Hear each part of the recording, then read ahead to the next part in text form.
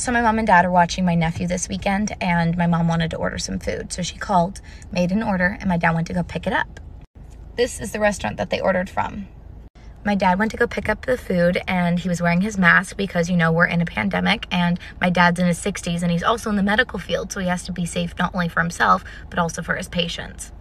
He just walks straight into the restaurant to go pick up the food and notices that there's a bunch of people, like, past 100% capacity. And in our state in California, you can't be more than 25% capacity inside restaurants. Anyway, my dad realizes too that he's the only person inside that's wearing a mask. Like, all the people that are working in there, no masks.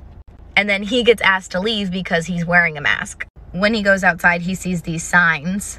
I think this place needs to be shut down. And you can't leave a Yelp review, so I made this instead. お待ちどうさま。